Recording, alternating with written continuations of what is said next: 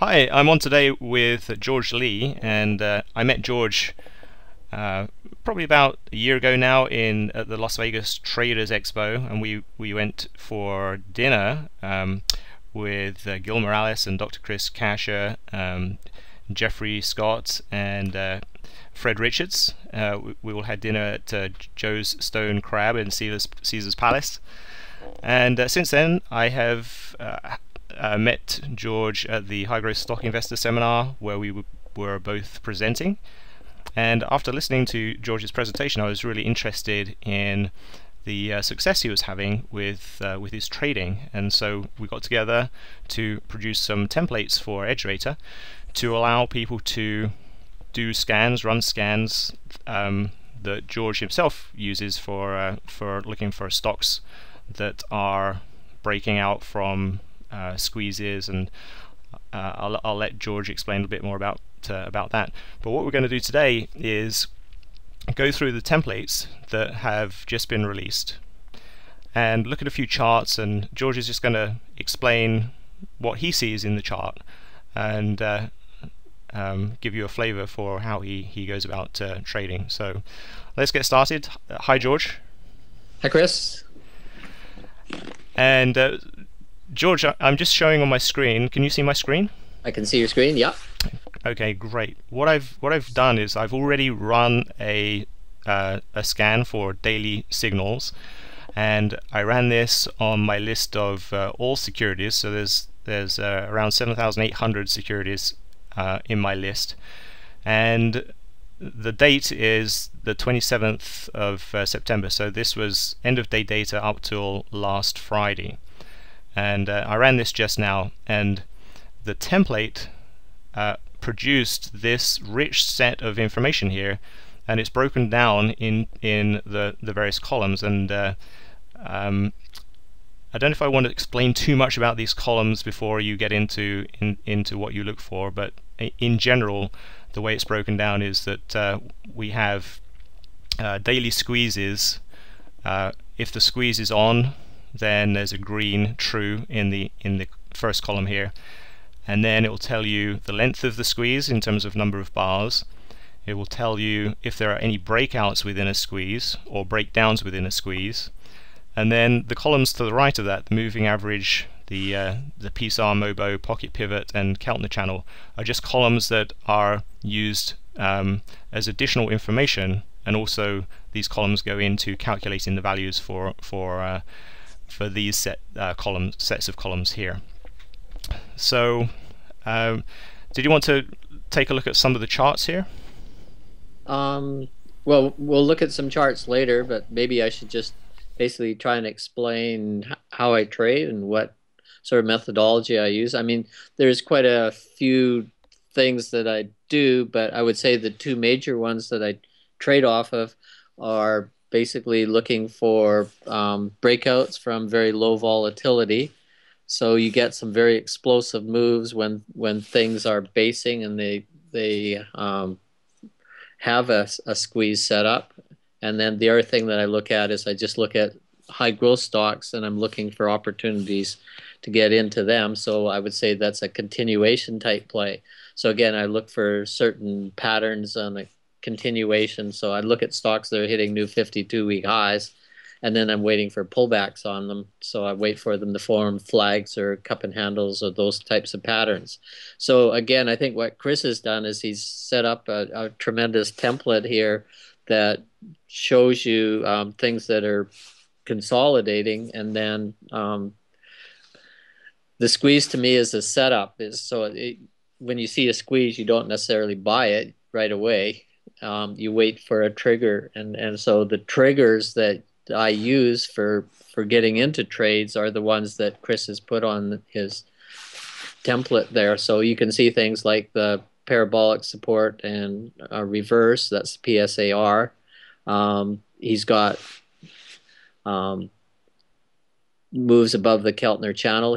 I think you've got pocket pivots on there as well. Yeah, so yeah. I want to see breakouts from low volatility with unusual volume. So the pocket pivot identifies when you're likely to get institutional or insider buying coming into a stock. So again, we never know enough about what is happening in a company. Usually the people that know that are the institutions and the insiders. And so they know a lot more about a stock than we do. So what we're looking for is we're looking for their activity in the stock and we want to follow on their coattails and get along on them. Okay, so again, on the preamble that Chris has given about what I've been doing, you'll see that there's a number of stocks that I've featured this year. I also work with a company called Magenta Software, and they're a seasonality based software. And one of the things that I do is I do these webinars, usually twice a month, and I feature stocks. So you can see in the list there a number of stocks that I've featured that have gone up well over 100%. So I was talking about the solars back in December of 2012, and several of them have had tremendous runs. So two of the ones that I talked about were Jinko Solar and SunPower, and they've gone from about $5 up to $25. So, you know, they've had a significant run. Talked about Netflix as well. And all of these stocks were basically consolidating or coming through squeezes. So we'll show you some charts of those, and you can see how they've taken off. And recently I've been in two other solars that came out of daily squeezes, and I'm going to have Chris show you the chart. Do you want to do that right now, Chris? Yeah. Look at those two charts. That sounds good. So if you have the symbol, I just for people who don't know, you can, if you are on the spreadsheet, you can press Control F for find, and it will pop up a dialog where you can type the symbol name in. So if you give me the symbol name for any of those stocks. Okay, so one of the ones was Jinko Solar, that's JKS. And again, this was a stock that I recommended back in December of last year when it was trading around $5, and currently it's well over $20. And it just had a daily squeeze recently. So you'll see from the chart that you can identify weekly and daily and monthly squeezes. Okay, so here's the chart of JKS.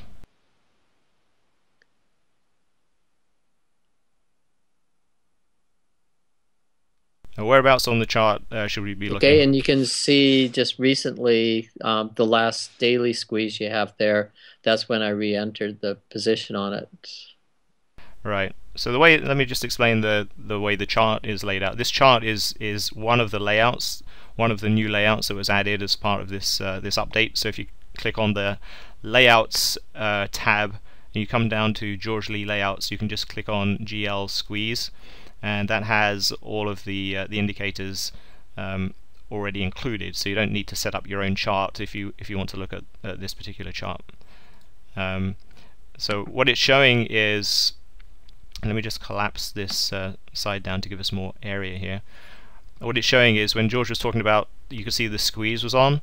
Well, the highlighted area between these two bands is the actual squeeze. So whenever you see this shaded area here between two bands, that means the squeeze is on.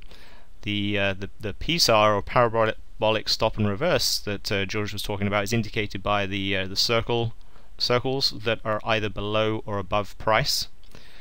And what else you can see on the chart is the purplish shaded area in the middle, which are your modified Bollinger Bands or MOBO bands.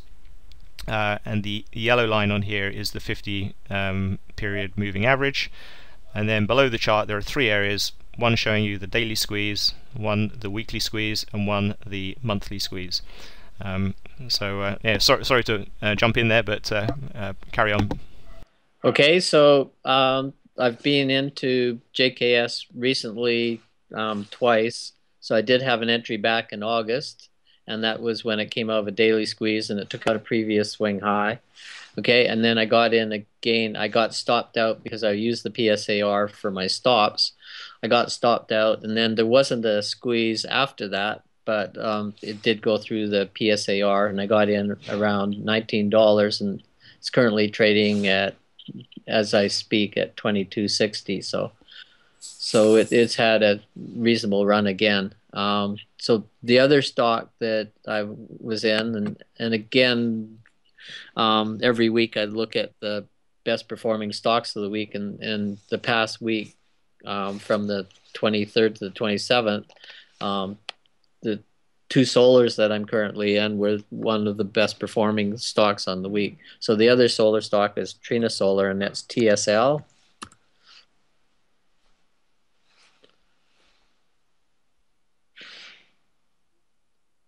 So Chris is going to bring up Trina Solar. Yeah, I can see it on my screen. It might take a while to come through to your computer. Okay. And again, Trina Solar broke out of a daily squeeze, and that was back in August. And again, that's when I first entered it. Okay, I used the PSAR as a stop, so I got stopped out. And then I almost immediately got back in again on it. And my entry was around $12.15. And as of this moment, it's at $15.49. So again, it's gone up about $3 on a $12 stock, so it's up about 25%. Chris, is it showing TSL? Yeah. Oh, yeah, I can see it there now. Okay. Can you see yeah. it? Yeah, so you can see the daily squeeze, so that's where I entered. Can you zero in on that a little closer and show Sure. the PSAR? Let's just zoom in to. Okay, so we're looking at August the 8th. Right now, that's where my cursor is. So yeah, this is the whole squeeze that was in August, and the PSAR are the circles that are below and above. Yeah, so again, it started to break out. So you basically had a little cup that it formed at the early part of August, and then it formed a second cup, and the second cup was higher. And I was showing Chris how you look for those base on base type formations. And so when you take out the swing high of that in August there, that's where your entry is from the squeeze. And when that happens, you can see you also had a huge influx of volume. So again, that was my entry bar, although I didn't get in at the end of the bar. I got in earlier because I had a buy stop on it. Okay, and I use buy stops quite a bit. And George, did you can you see my cursor where it is right now on the 20th of Yep. August? So that would be the bar. At that time, it's still in the daily squeeze. Yep. The volume And is still high there. yeah, and you did get a pocket pivot signature coming in, but you hadn't taken out that swing high. So until you take out the swing high, you wait. Right. So at that point, it would have made it to your watch list, and then the following day, you would have entered using. Yeah. So again, I just have a buy stop above the swing high, and it enters on the swing high. It was about 8.19, something like that. Yep. Okay, and then after that, I just use the PSAR and I use the 10 EMA. So I don't want to get into too much detail about just exiting trades, but basically I use a PSAR. I use the daily 10 EMA to monitor, and so it's just basically kept going up from there. Okay, and then I use the PSAR to re-enter recently. So there wasn't a daily squeeze on my recent entry, but again, I'm back in it again. Yeah, it looks like on the 24th of September, it crossed the PSAR. Yep. And again, entry was around $12.15, I think. So again, it's gone from about an $8 stock up to a $15 stock in a very short period of time. And again, the solars have been a good place to be this year. So last year we were looking at the sectors that were strong, and one of the sectors that was very strong last year was the home builders. This year it's been solars and shippers and stocks like that. So the next thing I wanted to do was just look at a few other stocks I've traded. So I've also been trading some of the healthcare stocks. And so, Chris, can you look at Acadia Pharmaceuticals, ACAD? Yep, just one sec.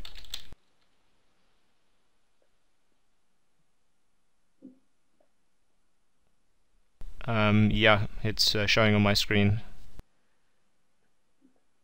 Okay, so Acadia Pharmaceuticals is, whenever I do scans, it's been the best performing stock of the year. It's well up over 1,000% for the year.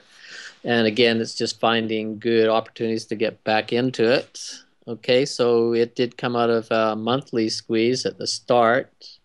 So I don't know if you can create a monthly chart there, but you can see that we did have I can bring monthlies up, but monthlies are this is something people should be aware of, is that in order to get monthly squeeze data, you have to have a fair amount of historical data, because you can't start producing a squeeze until you have at least 20 bars worth of data. So you need at least probably 2 years worth of data in order to get monthly squeezes. I normally, when I run my scans, I normally only fetch the last 2 years worth of data. So in order to see a true monthly squeeze on here, you'd have to update your list with probably 4 or 5 years worth of data. So we don't have that right now, but it's possible for people to do that. Mm-hmm. Okay, anyway, ACAD, Acadia Pharmaceuticals, came out of a monthly squeeze, and when it did come out of a monthly squeeze, it broke through the PSAR. It was around $3, and currently today it's at $28. So it's had about a ninefold return on investment if you'd bought it then. Okay, now recently it came out of a daily squeeze, and that's when I was buying it, and that was around the $21 level. So the swing high there was just over 21, so about 21.50. So I've been in the stock now since about 21.50. So again, it set up another base on base type pattern, broke above the previous swing high around 21.50, and today it's at $28. So it's up about $6.50 on a $21 stock. So it's up almost 30% from where I bought it. Now again, if you look at a weekly chart of Acadia, you'll see it stayed above the weekly PSAR. So the weekly chart's been very strong. It stayed above its 10. It stayed above the PSAR. So if you'd gotten in back around the $3 level, there hasn't been any reason to get out since then.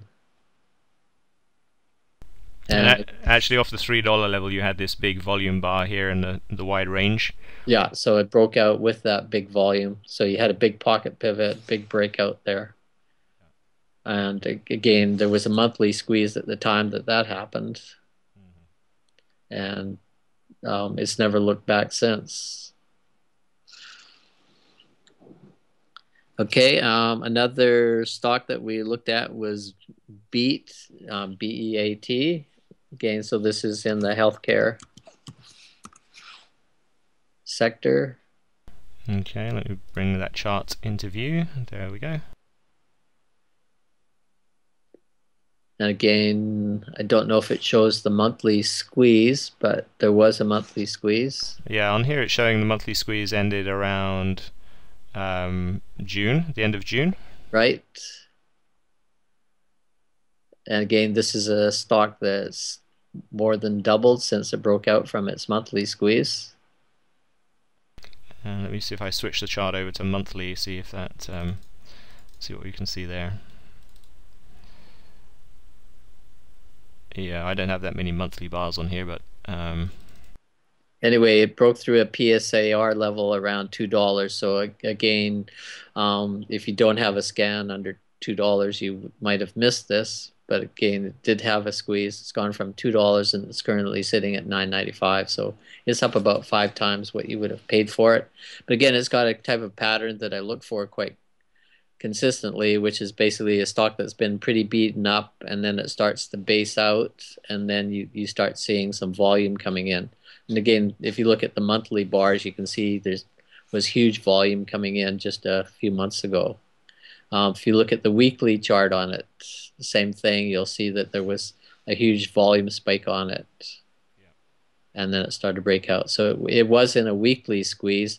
It didn't fire out of the weekly squeeze, but you did get a PSAR and previous swing high breakouts. So yeah, can you see my chart there, George? I can see it, yes. So this where my cursor is right now, that's the weekly squeeze ending, Yeah. and it looks like a fairly large volume bar. It looks like it it broke out maybe the week after the squeeze ended, potentially then. Yeah, it was actually a few weeks after the squeeze, but you don't get volume coming in until just before that huge volume bar. So there was this pocket pivot the week before that, and then that week of the huge volume bar, there was a huge volume breakout, and it's continued on since then.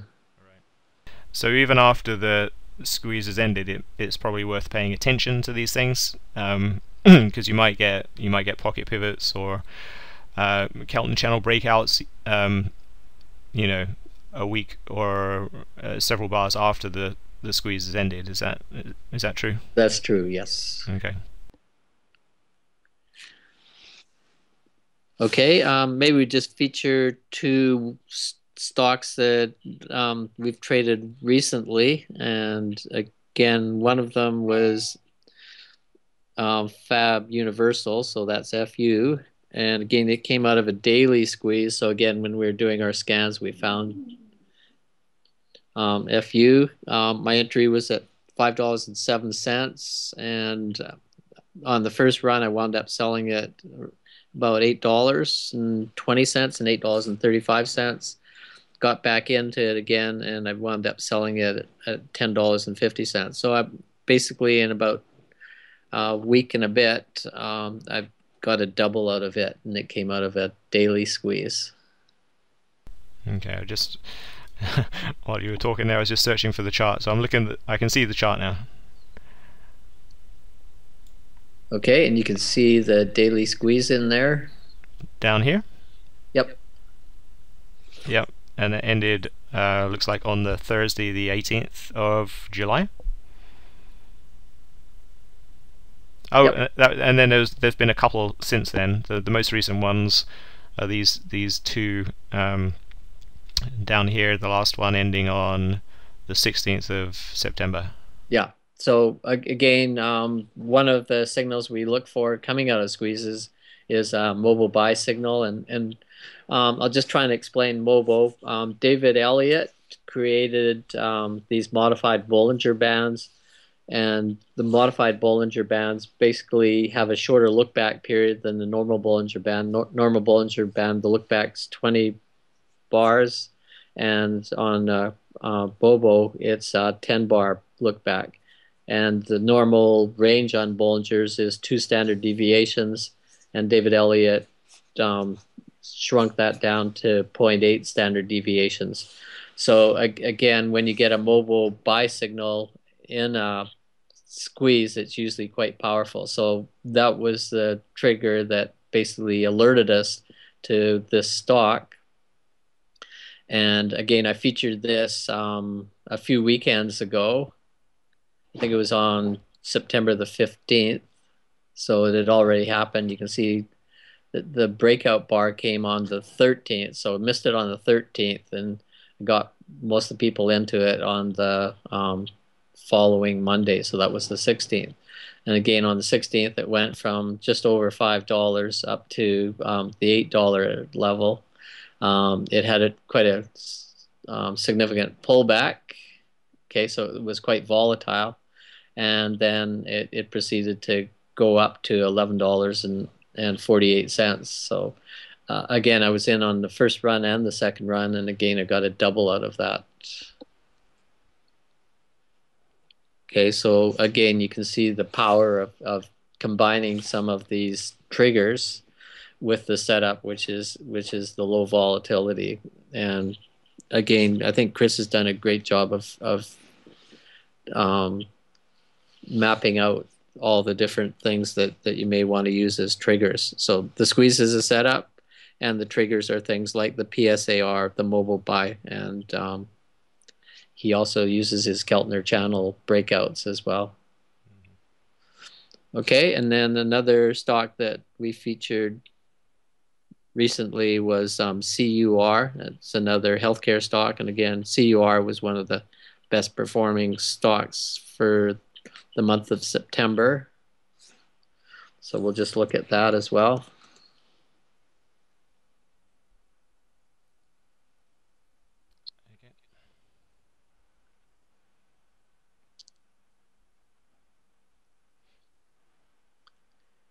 And again, CUR was in a monthly, a weekly, and a daily squeeze, and it broke out of the daily squeeze.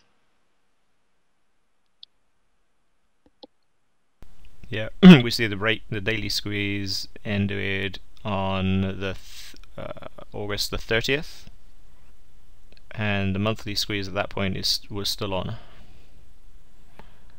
The weekly squeeze, it's showing on here that the last weekly squeeze was back in June. Okay, so again, I do scans for mobile breakouts from squeezes, and again, I have a list of things that are in squeezes. So again, I think it was on September the 6th that I got a mobile buy signal on CUR. So we had sent this out as well to, I think I sent out an alert on this. So it had a huge volume signature. So the volume had gone up quite significantly. It had a mobile buy signal, and the mobile buy signal followed a mobile sell signal. So quite often when you get a sell and a buy almost back to back, it becomes a buy signal. So we got into this stock around $2, and it very quickly went from $2 up to $3. So again, I sent that out to the people in my Web 99, and quite a few of them were able to have a nice little profit on that. So 80-cent move on a $2.20 stock is significant. And that breakout there also crossed above the previous swing high. Swing high, yep. Yeah. Yeah, and it did it with volume. So again, if you look at the volume signature, you can see there was quite a lot of volume that came in when it did break out. Yeah. Okay, we'll just look at, again, as I said, the main sectors that we've been watching that have done well this year have been the solars and the healthcare stocks. But one other sector that was pretty beaten up that's done well recently is the shippers. Okay, so we're going to just look at some of the shippers. So we looked at some solar stocks, and we looked at some healthcare stocks. Now we're just going to look at a few shippers that have done well and that have come out of squeezes. So we're going to look at Eagle Bulk Shipping, which is EGLE. And again, this stock came out of a weekly squeeze.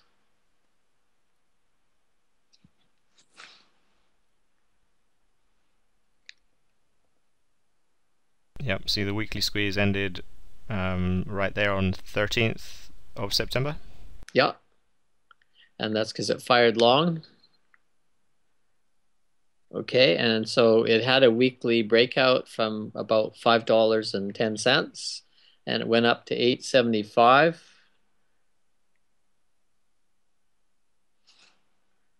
Now I have a 60% rule that I follow, and I learned this from a fellow named Jesse Stein, who has a book and a website, and he's been trading the shippers as well. So it was interesting that we both picked up some of these shipping stocks about the same time. So I had recommended Dry Ships and Genco Shipping, and he had recommended this Eagle Bulk Shipping as well. So again, I missed the first move that it had, but the second move I was waiting for it. And again, it set up a weekly squeeze, which is fairly significant. Chris, are you still there? Yeah, I'm here. Can you hear me? Sorry, yeah, your screen just went blank. Okay, it's probably a internet problem here because I still see the screen. Hopefully, it's still on the video. Oh, okay. Okay. Anyway, I was just talking about Jesse Stein, and one of the things that he teaches is what he calls the 60% rule. The 60% rule is quite simply when the stock price starts going parabolic, you want to get out of it at 60% above the 10 moving average. So in Eagle Bulk Shipping's case, it started looking parabolic and the 10 EMA was at $5.25. So if you multiply that by 1.6, you get a reading of 840. So 840 was my target on this stock. So I got in at $5 and I wound up selling it at $8.40. So I'm not currently in EGLE except for a few shares, and today it gapped down, and so I've still up on the shares that I bought. It still hasn't gone through its PSAR on the weekly, and it's testing its PSAR on the daily, but it is below its previous highs by quite a ways. So it did have a fairly significant drop today. I also use that 60% rule on CUR, and I use that 60% rule on Fab Universal FU. And the other shippers we'll look at is dry ships. It's DRYS. Dry ships also came out of a squeeze, and it was a weekly and daily squeeze. Yeah, so I'm looking at the daily squeeze ended before the weekly squeeze. That kind of makes sense. Around about daily squeeze ended the August the 23rd. Yeah, so it's just getting some sort of signal that gets you into the trade. Do you have any rules for selling if it doesn't move as expected in the direction? Well, I have a few bar rules, like a 4-bar rule on some things. So if it doesn't start going in the direction that I expect it to, quite often I'll sell. But most of the time you'll get a volume thrust. So you can see on the daily squeeze you got a mobile buy signal through PSAR, and that was around $2.20. So my initial entry was there at 220, and it hasn't broken any of the rules so far. But in terms of selling, I think it just broke the PSAR today, so it looks like my stop would be taken out. I haven't looked at my account, but my PSAR was around 360, and today the PSAR got taken out on the daily. Mm-hmm. And we should be able to see the PSAR if we look at the template. The value of PSAR 362. So that's probably where you're. So I think the PSAR that's where my stop would have been. It was at 360. So again, I'm not looking at my account right now, but that's approximately where my PSAR stop would have been, and that got taken out today, I believe. My screen keeps breaking up now, so I'm not able to see a lot of things that are going on. Anyway, that's a fairly decent move. It went from $2.20 up to $3.60. So that's a $1.40 move on a 220 stock, and so that's over 60%. So that's not bad. Okay, so hopefully we've demonstrated a few charts on the squeeze. Do you want to look at one other stock? This is an inexpensive stock. So one of the questions people always say is, I have a very small account. Are there any stocks I can trade that are inexpensive? So I do scans for inexpensive stocks. A lot of the stocks I trade are more expensive. I would say for the longest time I was looking for stocks that were over $5 and $10 because typically institutions won't touch stocks that are under $5 or under $10 depending on their mandate. But after reading Mark Minervini's book and Jesse Stein's book, they traded a lot of stocks that were pretty inexpensive. And one of the things they said was that a lot of analysts don't follow the inexpensive stocks, so it gives you an edge. And so anytime that you can get an edge in your trading, it's significant. So again, just looking at dry ships again, it did come out of a monthly squeeze, it did come out of a weekly squeeze, and it did come out of a daily squeeze. Did you have an inexpensive stock you wanted to highlight? Yeah, so I'm just going to look at Geron. It's GERN. And again, I can't see anything on my screen anymore, so Okay. sort of in the dark here. But I'll let you know what's going on. Hang on. right, but Geron came out of a daily squeeze and it had quite a significant move. So Okay, we're looking at GERN right now, and we're looking at daily squeeze. There's a fairly lengthy daily squeeze in May, ended June 25th, around that time. Since then, it's had a couple of daily squeezes that haven't really been that long. There's like been one 2-bar squeeze and one 1-bar squeeze. The 1-bar squeeze actually seemed to be a great entry point if you were able to get in there. mm-hmm. And that was on 9/9, September 9th. September 9th, yeah. Yeah, so without looking at the chart, I can't really make any sort of commentary on it. But again, as I said, there's quite a few inexpensive stocks that we've been able to find, and some of them have had some just unbelievable moves. And so you can see Acadia Pharmaceuticals has gone from $3 level up to $27, and so we're looking to find stocks like this, stocks that have been beaten up and that have had good breakouts from there. So not every squeeze is successful, but again, we try and just use a very rule-based approach to these. So we look for mobile breakouts from squeezes. We look for PSAR. So those are the main triggers that I use when I get into a chart. And I want to see some sort of optimism. So I want to see something either starting to base out and then start to break, or I want to see something that's been in an uptrend like the solars. So Trina Solar and Jinko Solar were already in uptrends, and then they had a squeeze formation form. So again, those would be also considered continuation type moves. So again, the squeezes happen more in basing patterns. Continuation patterns don't always produce squeezes before they break out. And I think I've talked to Chris, and I think he's also interested in looking at some continuation plays and a template for that as well. So that could be in the works. Yeah, I think. No promise. Well, I think that this template or this set of templates for this month has come out very well, and I think it's worth continuing on along this theme.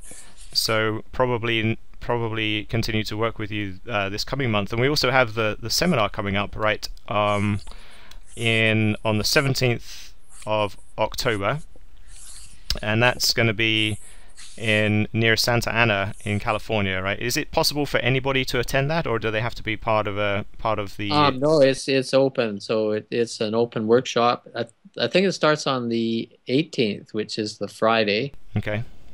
Because it's the 18th, the Friday, the 19th, the Saturday, and the 20th, the Sunday. So again, we'll go into more detail into just entries and exits and just rules for entries and exits. But again, as I said, the squeeze is a setup, and the triggers usually I use are PSAR, previous swing highs, and mobile buy signals. And Chris is very he's done a terrific job here, I think, creating this template that shows you the triggers and shows you the setup. So, and then you just have to scroll through the stocks that come up on the scan and just find something that looks like buyers are starting to jump in, that there is some volume in there. And once you see those volume thrusts, you get some tremendous moves on some of these stocks. Mm-hmm. That's great. And I will put a link to all of the various things we've talked about. If you're in the template, you're running the template, and you click on template info, that will take you to a web page on the blog, which will give you more information about what we've talked about. I'll also put a link on there to the seminar in Santa Ana. Also, there's the High Growth Stock Investor seminar coming up a week after that with Ian and Ron. And George will be there too, and I'll be there too, presenting. So if anyone's interested in going to that, I'll put a link on the site. And then the other thing is, there's the Las Vegas Traders Expo in November, and just prior to that, there's the Magenta Trader seminar too. So I'll put a link onto that. I'm going to be presenting there. George will be there too, and 3 days of other presenters and some good information there. So I'll put all that in the link. Just click on the button up here, and that'll be on the blog page. Right, and if you are interested in the Magenta, they have a website. It's magentatrader.com, and I know, like myself and Chris, we focus more on high growth stocks. There'll be another fellow there, Vicente, that does Forex. Sue McLaren is primarily focused on MACD divergences, and she does more short-term trading. And then Dr. Jeff Scott will also be there, and Jeff Scott is affiliated with high growth stock, and he also is a high growth stock bias. So Chris and myself and Jeff will be talking about high growth stocks. And Derek Pilger, the fellow that is the chairman of Magenta Trader, he'll talk a lot about seasonality. So Magenta software is a seasonality software. So if you're interested in that, you can go to their website. Yeah, that sounds like a very good, varied seminar there. And also, it's just prior to the Las Vegas Traders Expo. So if you stick around after... So stick around and pick up some more information at the Traders Expo. Can I just talk about the Los Angeles workshop, the one in Costa Mesa? So I will be there. Chris will be there. Jeff Scott will also be there. And I think we're lucky enough that we've got Gil Morales coming, and Gil worked with William O'Neill. So he'll probably talk about pocket pivots or Bible gaps. The other person who'll be there is Ian Woodward, and Ian works with high growth stock. So he's also going to do a presentation. So the focus on our October workshop will be just on high growth stocks. So we may talk a little bit about options trades, but again, the focus will primarily be on what you've been seeing with the EdgeRater software, which is growth stocks. Okay, great. All right, I think that that wraps it up quite nicely. Thank you for your time today, George. Okay, well, thank you for creating such an incredible tool. I think people are going to find it very profitable and easy to use. So I'm really impressed with what you've done, Chris. That's great. All right, well, thanks a lot, and we'll talk to you soon.